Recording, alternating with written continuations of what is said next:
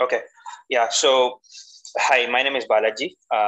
I, my background is in data science. So I help my company, make some decisions based on data.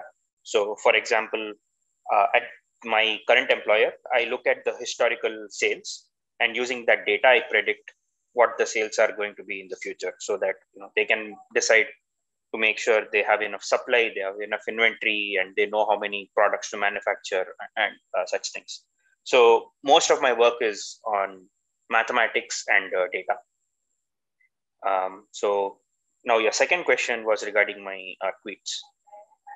So I think a lot, because my background is in data and looking at charts all day.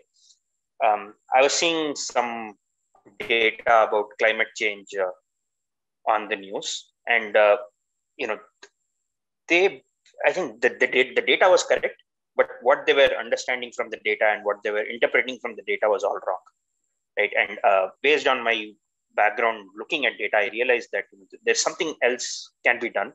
You can look at data and come to the correct conclusions, which is why I used my knowledge in data science to start looking at this climate data. And I realized that not just in one place in the earth, pretty much all over the world, the temperatures have been rising, right? So if you look at my tweets, it's not just in Tunisia. I have provided information all across the world. And you will notice that over the last, since 1975, the temperature has increased by about half a degree to like 3 degrees, depending on the place, but it has always increased everywhere. And I think that is concerning, right? Because I think we live in this ecosystem where small changes have a big implication. So I think the example that I want to give here is one of the most favorite beverages that we have on earth is coffee, right? And to plant coffee and to harvest coffee, you need the very small segment of temperature. Like if it's too cold or if it's too warm, the coffee plant will not grow. And because of that, what is happening, as it gets warmer and warmer, the people who are planting coffee, they have to leave their field and go to a different place, right? And just by this small factor, you can see that farmers are being displaced, right? Now they have to go and acquire land at some other place to that is convenient for farming, to start doing the farming. Now 10 years later, that place will become inconvenient for farming. They have to find another place, right? So I think that's a very simple example, but as you can see here, right, like even this very small change has caused a big change for the entire world. There are so many other things as well. Giving this coffee is just one small example. So I think that is what has motivated me in this regard. But your last question around what can we do better, right? To be honest, I do not know. I think it starts as with most problems. It starts with acknowledging that there is a problem, and even knowing that there is a problem. Right? And I think that is what I'm doing right now, is by informing people who don't really think of these things, that that there is actually a problem going on. Most people, right? I think most people, when they think that the temperature has increased by 1.5 degree, they don't think of that very seriously, right? Like you can imagine, you're living in an air conditioned room. So what? Well, the temperature, instead of 20 degree, it is 22 degree. Yeah, like that doesn't really change how they're feeling, right? Like they will still feel pleasant, whether the air conditioner is at 20 or it is at 22. But the room in which they're sitting is a small ecosystem, right? It doesn't have a big impact. But I think what people need to understand is that if the atmosphere temperature changes by 2 degrees, it's very bad. And I think it starts by knowing that there is this problem. I don't know what the solution is. I think we have to work with a number of experts to find out the solution. But the first thing we can do to address the solution is to agree that there is a problem.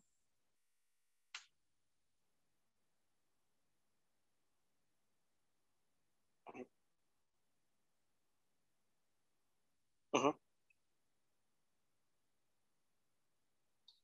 I would say it's not high or it's not low. It's quite the same. I would say it's. I mean the atmosphere is all connected, right? So I don't think there is any place that is worse, or I mean there will be some places that are worse and some places that are bad, but most places are equally bad.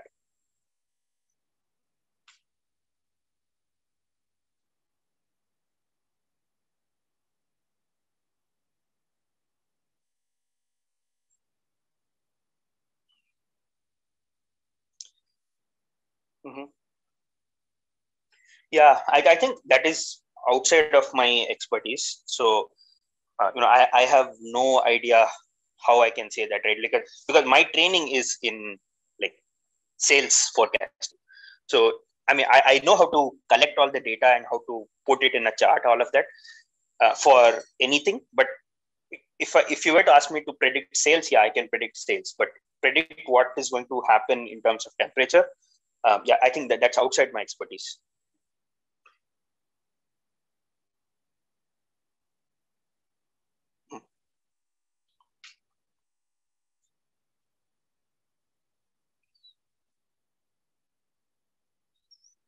Mm-hmm.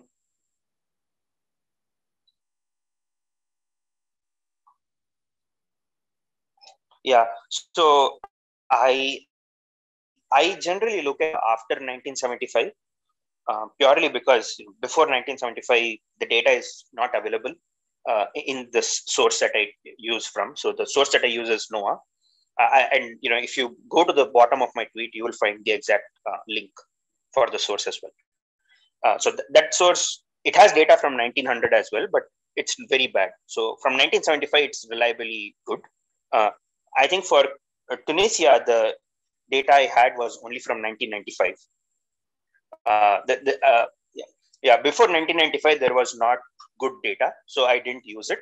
But yeah, so you usually start at 1975.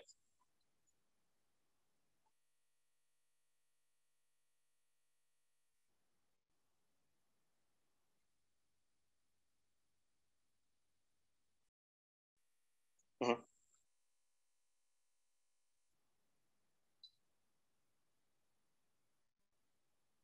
Mm-hmm. Yes.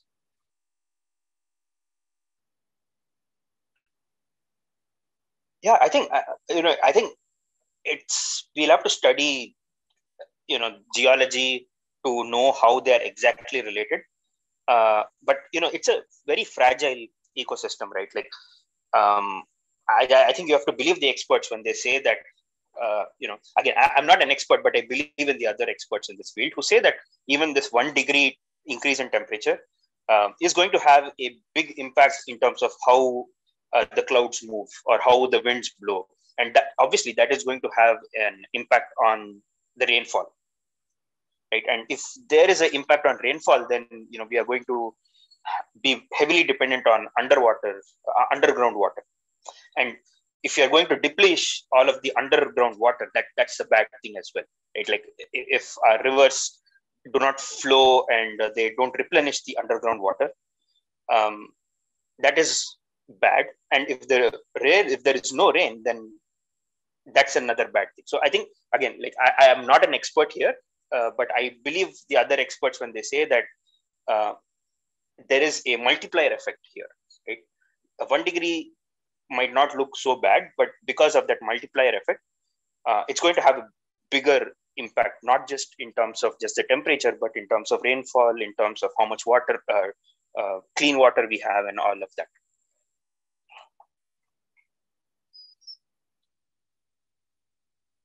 Yeah,